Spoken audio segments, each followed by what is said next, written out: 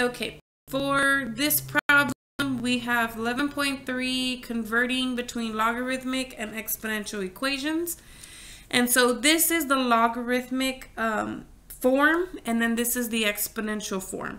So pay special attention to the position of each of the different letters, okay?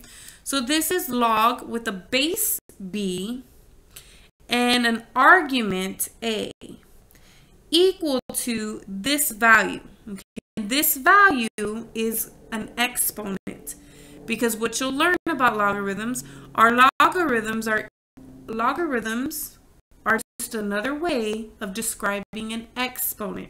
I didn't want to use e for exponent because then that gets confused with the natural number e, which is 2.78. Sorry. So I couldn't use an e. I didn't want to use an x either for exponent, right? Kind of goes with it. Just because for that, we actually will be putting variables in here eventually, and I don't want you to get confused with the x in the formula versus the x that's in your problem, okay? So I just wanted to be very careful there. And it looks like I was messing around and spilled something. So now it's in my words. Kind of faded it out there a little bit. That's okay. So for us, they want us to be able to practice going back and forth between the two forms. Okay, so this is the logarithmic form, and in the exponential, notice that when this is called the base of the logarithm, it's also the base of the exponential. Notice that the logarithm is equal to the exponent, and that's the exact same place where it's placed, right? This is in the exponent position. And then this argument ends up going to the other side, okay? So another way I like to describe on how these get switched is I always say the base will stay the base, and then the a and the c will switch, okay? Sides from the equal sign. So notice here the base is on the left side of the equal sign, and the base is still on the left side of the equal sign. But the a and the c switch sides over that equal sign, okay? And vice versa. So the base stays the base of the logarithm, and then the c and the a switch sides, right? So that's how I usually rewrite these. So here, if I look at this, this is an exponential expression because there's no logs. I want to convert this into a logarithm.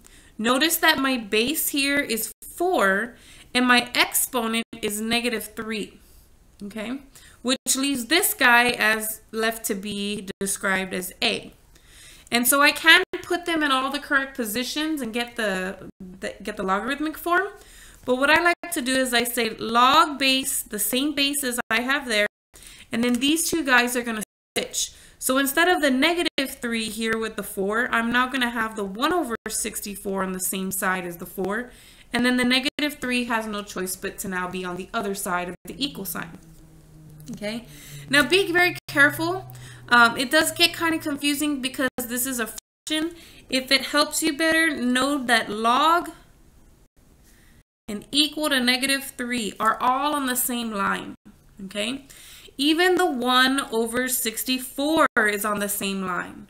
Okay, the 4 though is a subscript. So just like an exponent is a superscript, it's like lifted up a little bit and written smaller. It's the same thing with the logarithm's bases. They're written lower and a little smaller, okay? So I don't want you to be writing things like log 4 of 1/64 because this is not the correct notation, okay? And not only that is it'll get real confusing later as to what is your argument and what is not your argument. So like here, the 1/64 is my argument. Now, you can write that as log with the superscript and then have the fraction 1/64. But you've got to remember again that this is a subscript and this is a regular number, 1/64. That's also a regular number. And log itself is written like a regular number. So all of these three things should be on the same line and in the same size font. It's only this one that's a subscript, so it's shifted downward, and then it's also written smaller, okay? So just make sure, just like when you write this, these guys are on the same line and they're the same size, but that guy is lifted up and then written smaller, right? Look at that. It's a -3 and it's written a lot smaller than this 4, isn't it? Okay. So that's just a notation thing so that you don't get confused on what you're reading or what you're seeing or what you're writing, okay? So notice I want us to go the other way around. So now I'm given a logarithm and I want to give them the exponential form, okay? And so what we need to do here is we need to be able to switch the forms. Now notice here that the base is 6, so when I do the exponential, my base is going to be a 6, and then these two guys are going to switch sides. So instead of the 6 being with the 6, now the 1 is going to be with the 6, and it becomes my exponent. And then the other side has no choice but to be on the other side.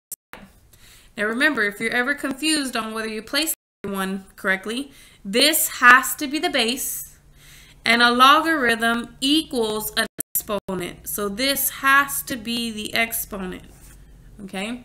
And then this guy has no other choice but to be on the other side, because there's only 3 positions in that exponential form, and that's the base, the exponent, and then the argument. And the log, what I'm taking the log of is going to be called your argument. So that 6 right there is called the argument. And this one, of course, is called the base. As long as you can get those down, you can kind of see where this A, B, and C are coming from, okay? But it's just a matter of putting the people in the correct position when you rewrite them. And in the correct font. Because notice here the B is a subscript, so it's written smaller and lower. Here, B is a regular number, so it's written bigger and of normal font. Here, C is an exponent, but it's what the logarithm is equal to, so it's written regular font, regular number, right? But over here, it is an exponent shown in the exponential expression, and so it's lifted up as a superscript with a smaller font. So it's very important just to recognize not only the position that they're moving into, but then how large and where you're going to be writing these numbers. So definitely practice that topic. They'll give you quite a few of them to try, and you just got to switch them all into the correct forms.